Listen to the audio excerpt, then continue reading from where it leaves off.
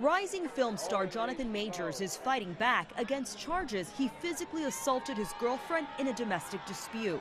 The actor's attorney releasing alleged text messages from his accuser, which claims show he did not physically assault her. In one text message, the accuser allegedly writes that she told police this was not an attack and that they do not have her blessing for any charges.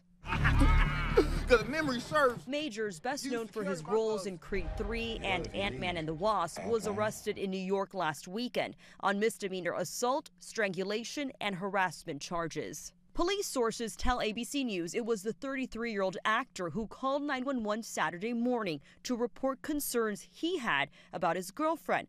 But when the NYPD arrived at their Manhattan apartment, Major's girlfriend reportedly told the officers he physically attacked her during a cab ride home. Major's lawyer says in addition to the text messages from his girlfriend, there is also video footage and a witness statement they are presenting to the district attorney that they believe will clear his name.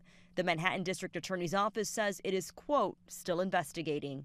Not only does Jonathan Majors have two big movies in the theaters, but of course he has the Sundance-acclaimed magazine Dream, which means it's being poised for Oscar contention. Some would say this is not a good time. It's certainly not a good look.